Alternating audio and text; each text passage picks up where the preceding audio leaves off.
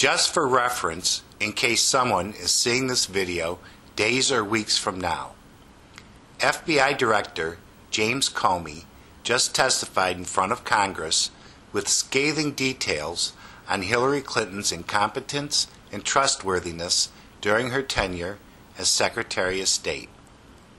Now, let's match this scenario with an interesting tidbit of information disclosed on television today.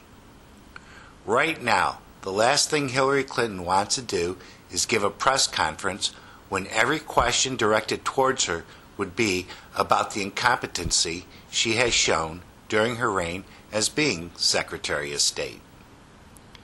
Here is the information I found interesting. She has not given a press conference in 216 days. So here is the perfect scenario that Donald Trump should be taking advantage of. During every speech he gives, he should have a clock behind him showing the days, hours, minutes, and seconds of her last press conference with a sign above it saying, "Crooked Hillary's last press conference."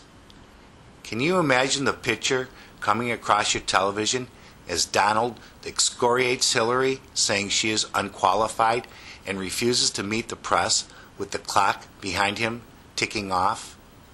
It would be fantastic and leave an imprint in everyone's mind this election season. I hope someone in this campaign takes advantage of the opportunity that's await them if they follow this advice.